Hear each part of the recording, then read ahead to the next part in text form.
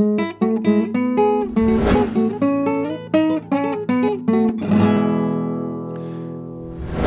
we look at the life of St. Paul, we see that he was on his way to Damascus when he's brought down to the ground, and then led by God to Ananias to be baptized, and ultimately to go to the apostles in Jerusalem to offer himself to the mission of the church.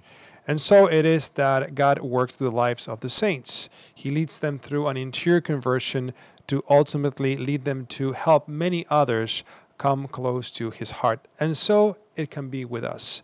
If we give ourselves to our continuous interior conversion, we can also at the same time give ourselves to the care and the salvation and the help of many other souls. So let us think perhaps on how much God can do through one single man, through one single person, how much God can do through us if we give ourselves to our ongoing interior conversion and also to a life of evangelization. God bless you.